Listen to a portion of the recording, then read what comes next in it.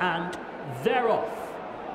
Breakaway then, slowly into stride was Herman the German for the Virgin Bet Doonside Cup, a listed race over 10 furlongs.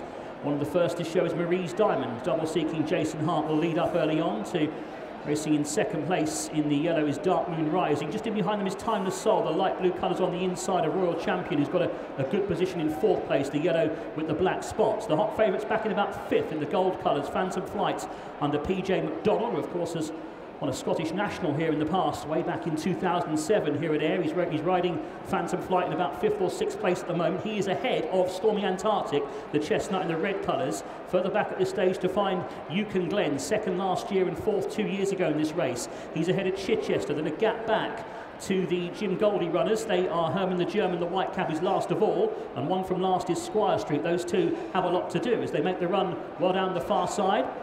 Preparing now to turn left-handed over the far side of the course, and the leader is still Marie's Diamond in front by a length in the pink.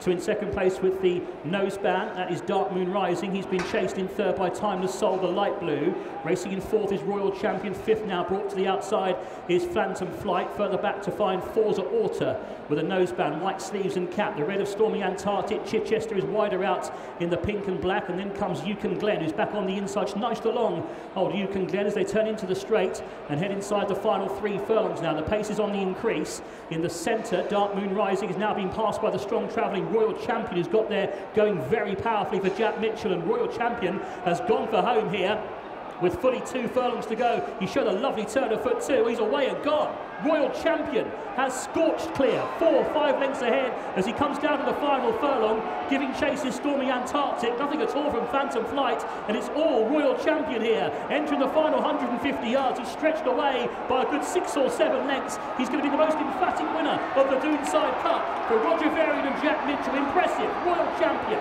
Yukon Glen, to his credit, stuck on for second. Tight third, Stormy Antarctic and Marie's Diamond. Then came Chichester, Timeless Soul and Phantom Flight.